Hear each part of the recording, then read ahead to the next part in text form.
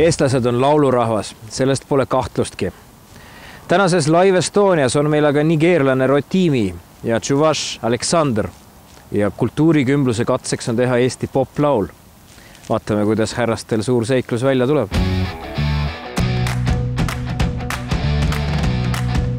Rotimi on Nigeeria tudeng, kes õpib Euroülikoolis keskkonnakaitset. Rotimi on elanud siin alles pool aastat ja valmistub nüüd eesti keele A1 ehk algtaseme eksamiks. Ta laskub Toompealt mööda kuulsat Maieri treppi, mis viib komandandi maja juurest Vabaduse väljakule. Muide 300 aastat tagasi oli Tallinna ülemkomandandiks tuntud vene luuletaja Aleksandr Puškini vaarisa Abraham Hannibal, 11 lapse isa, Aafrika päritolu Venemaa kindral. Eksootilisele päritolule viitab elevandi kuju Hannibalide perekonnavapil. Rotimi kinnitab, et pole Eestis kordagi kokku puutunud rassilise diskrimineerimisega. Pärast ülikooli lõpetamist kavatseb ta minna tagasi kodumaale Nigeeriasse. See riik on Aafrika suurim naftatootja, kus Rotimi kavatseb Eestis omandatud teadmisi kasutada looduse päästmiseks.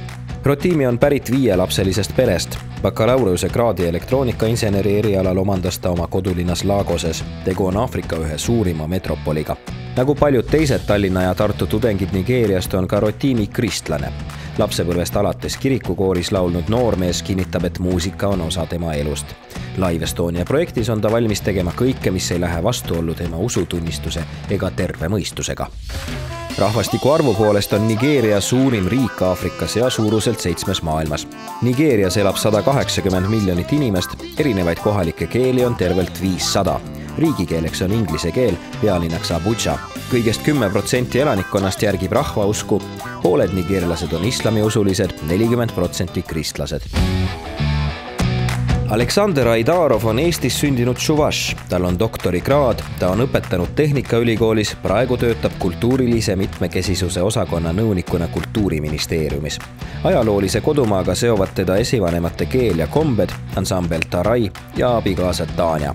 Aleksandr kohtus oma naisega meist kaugel Volga kaldal ja tõi ta Eestisse. Chuvaši vabariik on Venemaa haldusüksus koos oma põhiseaduse ja 1,6 miljonilise elanikkonnaga. Tõsi, see on Nigeeria rahvastikust 100 korda väiksem, ent Eesti omast natuke suurem. Chuvashia pealinn on Tševoksarõ, asub see kunagise Volga-Bulgaaria riigi alal. Kui 10. sajandi lõpus Kiievi vürst purustas Kasaari kaganaadi, sattusid Volga-Bulgaaria riigi kontrolli alla kaubateed, mis ühendasid Skandinaaviat, Araabia ja Kesk-Aasiaga. Rikkalikust ajaloost lähtuvalt on Chuvaši rahvale omane rahvuslik ja usuline sallivus. Chuvashid on suurepärased käsitöölised, nende tehtud rõngassärke tuntakse kõikjal. Mitte vähem tuntud on ka neid särke kandnud sõdalased. Aleksandr on kohanud aafriklasi tööalastel reisidel, kuid pole kunagi suhelnud nendega lähemalt. Ta aimab, et ees on ootamas muusikaülesanne ja valmistub loominguliseks väljakutseks. Meie seekordse saate kangelased kohtuvad Suur-Karja tänaval. Omal ajal aeti siit kaudu kariloomi linnaäärsele Karjamaale. Peeter esimese ajal pandi tänava nimeks Suur-Mihhailovskaja, Põhjasõjas saavutatud võiduauks, kuivõrd Tallinna hoidnud Rootsi sõjaväegarnison kapituleerus 29. septembril ehk Mihklipäeval. Hi! Hi, nice to meet you. My name is Aleksandr. Oh, nice to meet you. My name is Rotimi and I'm from Nigeria. I'm from Estonia, but I'm Chuvash. I was born in Estonia. But however, I have a challenge for you. Oh, really? Yeah. And the challenge, I want you to dress in my national dress. Awesome. Nigerian dress, and let's see how it goes, and see what people see. Sounds interesting. Okay, let's try. I hope you're not afraid, eh? No, I'm not afraid of. Oh, okay, great. Okay, let's go then. Okay. There you come, dress. Kui tahad, siis räägime eesti keeles. Yeah. And could I have hästi, you know? Eesti Kultuuriministeeriumi hoone ehitati siia kuulsa Soome arhitekti Saarineni projekti järgi 1912. aastal. Arhitekt ristis maja Vana-Rooma kaubanduse ja ärijumala Merkuuriuse nimega, sest esialgu oli see ehitis ärikeskus ja enne riigiametnikke tegutsesid siin pankurid ja finantsistid. Praegu on end selles hoones sisse seadnud lisaks ministeeriumile mitmed sihtasutused. Muide trepp, mida mööda meie saatekangelased sammuvad, on säilinud oma ajaloolisel kujul ja see dekoratiivdetail nimega sügise allegooria oli Kultuuriministeeriumi varasem sümbol. Kultuuriministeeriumi aasta eelarve on tänavu 217 miljonit eurot ja sellest rahast toetatakse muuhulgas ka vähemusrahvuste kultuuritegevust. Eestis elab alaliselt ligi 200 rahvuse esindajaid. Viimase rahvaloenduse järgi oli meil 375 tšuvašši ja tervelt 118 nigeerlast. No tere, mina tulen tööle. Tere!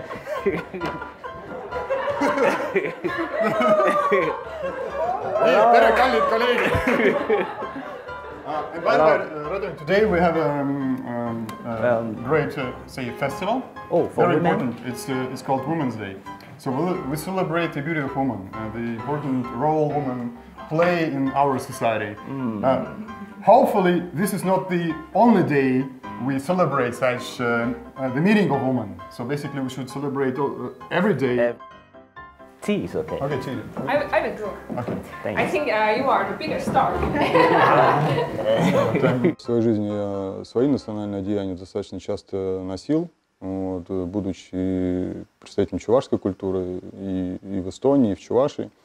Вот, для меня надеть народный костюм – это не проблема. Вот, может быть, как бы я думаю, как другие среагируют, как они будут там улыбаться и так далее, будут спрашивать, но реакция это абсолютно не злая, это не поддельный интерес, а почему ты так выглядишь. What you're putting on is called dansiki. Dansiki. It's like a cultural dress for a little occasion for dancers, for great people in the society. Now, the artistic things that are drawn there, it means it means that it's like a musical instrument. Some of the musical instruments in Nigeria. Yeah. By the way, have you ever seen white men wearing your traditional dress? Yeah, I'm saying that for the first time live. My traditional clothes on the white man's body, you know, it's kind of strange, you know, but there's a kind of joy that it brings. Я разрабатываю вместе со своей командой мобильное приложение, называется оно Walk Talk. Идея простая, чтобы позволить людям, которые изучают эстонский язык, практиковать язык в любое время, в любом месте. То есть мы привязываем повседневные фразы, диалоги к физическим местам, это геолокация. Вот. И человек, когда живет свою жизнь, двигается в городе, в общем-то, он начинает жить в эстонской языковой среде. Он может отвечать, он может слушать, таким образом изучать эстонский язык. И я уже поговорил с нашими друзьями, в общем-то, хочу с ними провести интервью, чтобы узнать, какие проблемы у них, чтобы разработать такое приложение, которое было бы действительно нужно людям, а не технически возможно. Estonian language is one of the most difficult language I've ever learned, but all the same, it's something that I motivated to learn. Siis räägime eesti keeles. Räägime integratsioonist. Yeah, speak about integration. Tänases saates tuleb meie tegelastel sooritada üks raskemaid kultuurikümbluse katseid.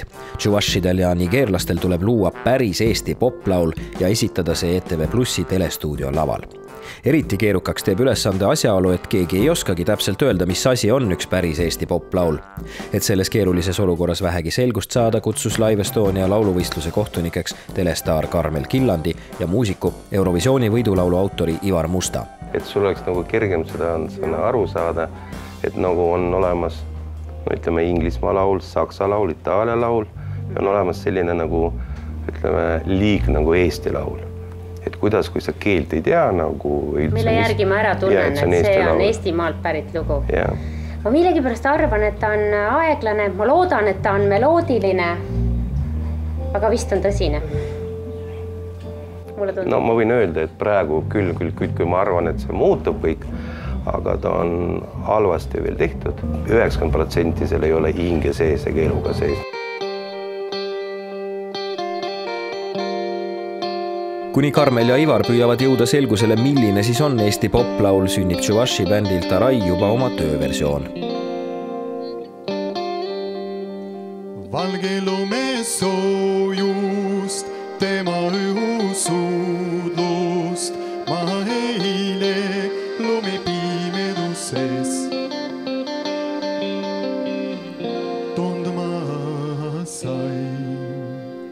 musta taeva ilu, tema salaradu, ma eile läbi koidu säran.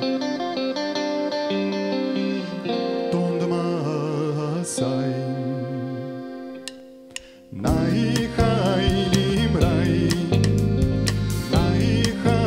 ütle mulle Itaalia lugu. Kohe hakkad laulma, on üks ole?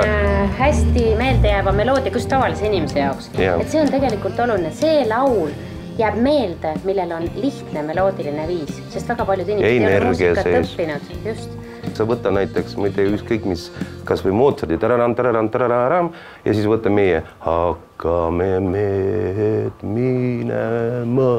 Noh, saad aru, et nagu inimesed, nagu põhimõtteliselt nagu kõrvalnaabrid ja teismoodi, vaata, kui võtta meie naabrid näiteks, ütleme venekeelsed laulud, našparravos, periootlitit, eks ole, sama ajastu laulud. Või see hea parra, no ükskõik,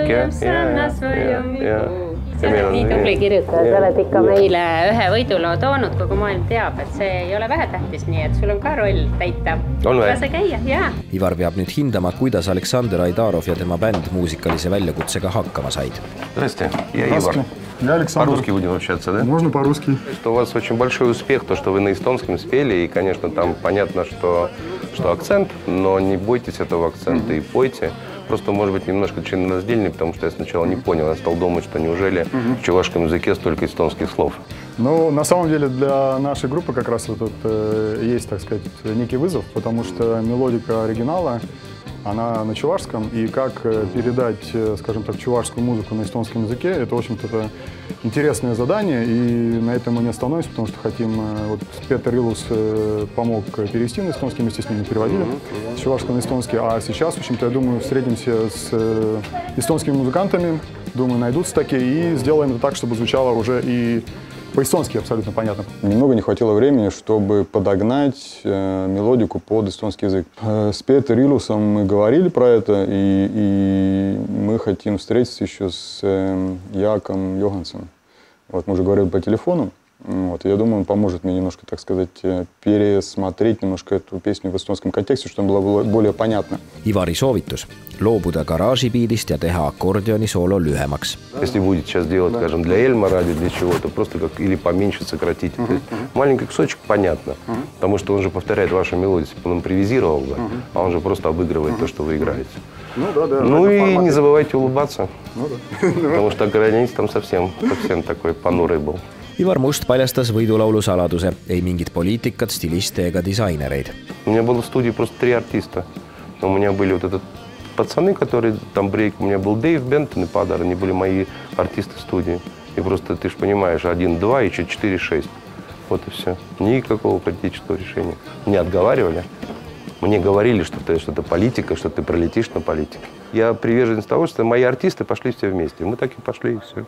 То есть, честно говоря, мы пошли в Каубама, купили рубашки, брюки, штаны и поехали. То есть у меня не было этих, вот, знаешь, таких вот думающих дизайнеров. Давайте-ка мы лиловые штаны и синюю рубашку. То есть мы были сконцентрированы только на песне. Ja hea laulu loomise valem, muide väga eestlaslik, on tõeliselt lihtne. Antakse töö kätte, tuleb see ära teha. Ты взялся за брейкинг, ты это должен сделать. Тебе дали лопату, что с лопатой делают? Что, знаешь, что делают? Копают. Peamiselt Aafrika üliõpilastest koosnev bänd pakkus oma versiooni Eesti laulust, mille nad lõid Rotimi palvel. Tallinnas Parnusses Viljandi muuse tõesti armastamu Eestit. Tallinnas Parnusses Viljandi muuse tõesti armastamu Eestit. Tallinnas Parnusses Viljandi muuse tõesti armastamu Eestit. Tallinnas Parnusses Viljandi muuse tõesti armastamu. Come on!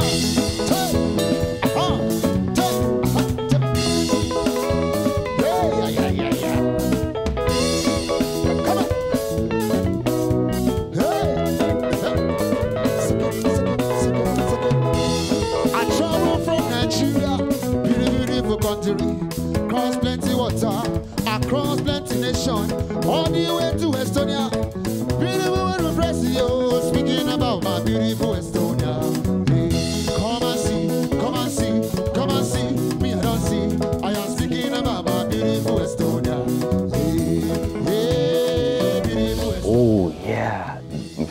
I wanted to make that as my ringtone now, you know, because yeah, I was telling him yesterday that, man, you don't know what you just did. It can spread around the whole Estonia just with that little. So I like the fact that, especially the second song that they did, the reggae song. You know, it was groovy. You know, Estonians are used to this kind of music that are, you know. But now this is like a groovy thing. It can be mixed. You can do a remix of that, and it goes on. Я думаю, что, может быть, можно говорить о том, что есть вещи, которые белые никогда не сделают. И африканцы это гораздо, наверное, легче сделать то, что мы белые умеем, потому что мы все-таки в большинстве все-таки от них учимся, у них учимся.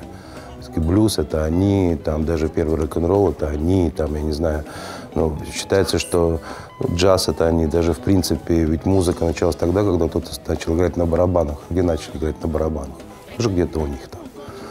И потом они же этой музыкой питаются, эта же музыка звучит у них всегда и везде, и она очень такая многоплановая, она вот ритмически. А мы же слушаем другую музыку, поспокойнее, поэтому ну, нас завести очень тяжело, а их-то вон раз и все. То есть я представляю, что вот если бы сейчас им дали бы возможность до 2 ночи, они тогда 2 ночи бы пели бы, играли. I feel like, oh my God, am I a star? I'm a star, yeah. I feel so great. It looks really nice, you know. Yeah. Although it's designed as a competition, but I think that rather, for me, it's more important to represent our cultures and to show to the Estonian society that we can do. И когда это все происходит еще в таком интересном формате, когда не только, скажем, 2 культуры, скажем, чувашская культура и эстонская, а плюс еще добавляется нигерийская культура, это, в общем-то, замечательно. Тогда ты видишь жизнь более развернуто, скажем так. The idea of a song is love, living together as one. You know, we may be different in looks, we may be different in ideas, but we are all one. Well, basically, it's about discovering certain things that we don't realize they are beautiful. We understand that snow can be warm, and we understand that black sky has hidden a lot of interesting things for us, and so on. Actually, Nigerian music gives you this impression of joy, celebration, you know, happiness, and you're all around jumping. You do fast music most times, not blues, not very quiet songs. It gives you that impression that you are promoting your culture, that you came from a background that is so rich and so valuable. If we are talking about traditional songs, I think that the core is family. The family is the most important. Maybe 70% of all songs are about family, about friends, about gathering together. Küsimus Eesti Laule läbivast mõttest ajas Aleksandri ootamatult kimbatusse. If I think about traditional songs, I'm not that familiar, but maybe quite. Okay, Seeto laul. It's very difficult to say, but yeah. You know. I don't know, really. But if I think about a modern Estonian song, then it has its own distinctive features, and it's very different from other songs. I don't know. Ütle, kas süda ei ole siis meri, täis tunnute uppuvaid laevu. But I think that modern Estonian songs, very gentle. It's not that maybe rushy and not that aggressive. I think Estonian songs try to, describe more of the nature in Estonia. They love to tell us how beautiful the snow is, how the winter is, how the, not the city Estonia, like the village, and countryside. So, yeah, countryside, yes. So they like to talk more about that, and yeah. Ja veel üks tarkus Ivarilt. Хороший музыкант, мне так кажется, сидит дома и занимается. Тусовка его сама найдет. Mis siis ikka, jätame nüüd selle Eesti muusika sinnapaika ja sukeldume Nigeeria ja Chuvashi toidukultuuri. Ja selleks lähevad meie sõbrad külla ühele tõelisele itaallasele. And Andrea is our drummer in Taray. Yeah, nice to meet you. I'm from Italy, so this is a quite mixed situation in Taray. Chuvashia, Italia, yeah, from Nigeria. I'm still thinking about that, to join a band that will help my musical talent grow. You're welcome to Taray. This is one of the music I learned when I was a kid, and it talks about appreciating God То, что они христиане, мне кажется, для многих было бы на самом деле открытие, потому что в Африке же там не просто какие-то местные какие-то религии, традиционные религии, там же как бы и христианство тоже, в общем-то, достаточно широко представлено.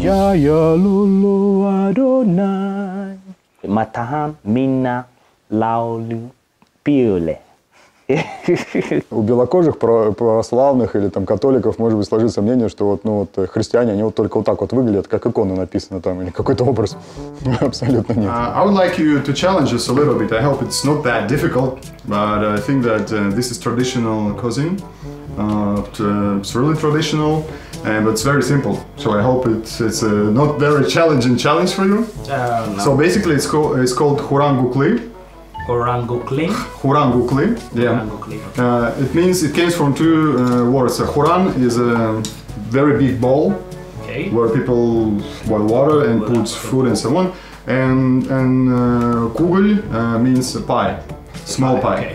Aleksandr valmistab Chuvashi vareenikuid huran-kukli vana rahvaretsepti järgi, milles kõiki koostisaineid pannakse tunde järgi. Et 6–8 liikmeline seltskond saaks söönuks, kulub kilo jahu, 10 muna ja peotäis rohelist sibulat. Tainas segatakse jahust, veest ja õlist. Täidise jaoks hakitakse keedumune rohelise sibulaga ja keedetakse kogu kupatust soolvees 5–7 minutit. Это не просто еда, даже если она может быть незатейливой, простой на первый взгляд, это все-таки то тепло, те воспоминания, которые поддерживают тебя, поддерживают, не просто дают силу. Nigeerias räägitakse rohkem kui 500 keelt, et 3 neist on kõige rohkem levinud. Yoruba, Hausa, Igbo. Can you say that? Yoruba, Hausa, and Igbo. Hausa. I'm not familiar with Chuvash. Of course, it's very close. When I saw this, I was like, oh my god, you know, in Estonia, people were walking and no one will talking to you when you enter the bus. But in Nigeria, or in anywhere, even if you don't know the stranger, you can just say hello, hi. Kogu keeltepaabeli tulemusel on Nigeeria riigikeeleks inglise keel, õigemini selle mugandatud vorm ehk pidgin, mis kõlab enam-vähem sarnaselt kõikjal Aafrikas. Rotimi püüab seda oma pärast kõnepruuki õpetada ka Aleksandrile. Tegu on tavaliste inglisekeelsete sõnadega, mille hääldus on veidi Aafrika-pärane. We could go there, we could go relate now. We could go there, go see them. Did you hear that? I think you might ask me that where are you going? When? I don't know. Yeah, you really? Yeah, what I'm actually asking, let's go and see them. Maybe I should stay for a couple of months and to pick up. Like, yeah, if I teach and read it. It's easy. It's quite easy because it's just a... You just misspelled totally English. That's correct. Okay. Well done. And now we need to boil this. Because water is already boiling. Good job, man. Like that. How to say in pidgin, good job? You did do well. Okay. You do well. You did well. You did well. Yeah. You did well. You do well. In Estonian it's tubli poiss. Bravo, ragazzi. Matur katša. Matur katša. It's much better. Matur katša. Or matur jegid. In Russia? Молодец. Молодец. Сложно как бы сравнивать чувашского мужчину или эстонского мужчину и так далее. Работящий, прежде всего. То есть он не боится работать, он работает для своей семьи, и это самое главное. То есть он, как сказать, такая серьезная рабочая сила в семье. Вот.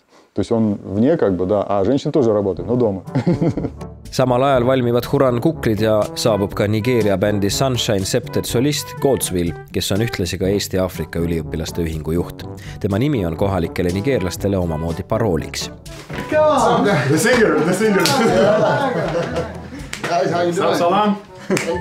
Godswill, kes on karsklane nagu ka Rotimi, tõi külakostiks kodus valmistatud alkoholivaba joogi Zobo ja Aafrika-pärased banaanipannkoogid.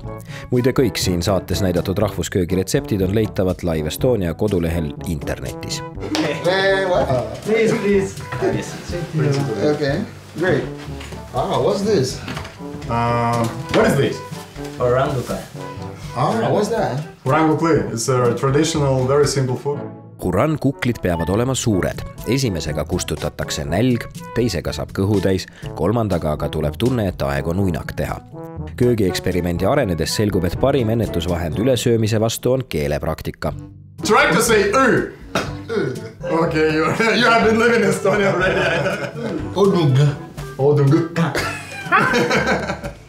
Ja nagu muu seas läheb see keeletund sujuvalt üle muusikaliseks improvisatsiooniks koos kurgulauluga.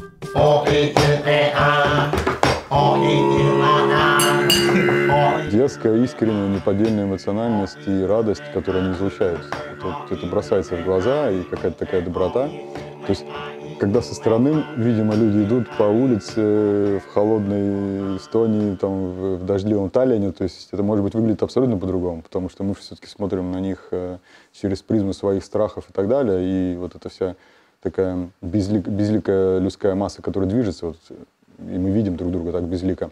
А когда мы сидели на кухне, когда мы сидели потом после выступления, абсолютно другое ощущение, вот эта вот дружелюбность, тепло, какая-то поддержка. Ну, это очень это дорого стоит.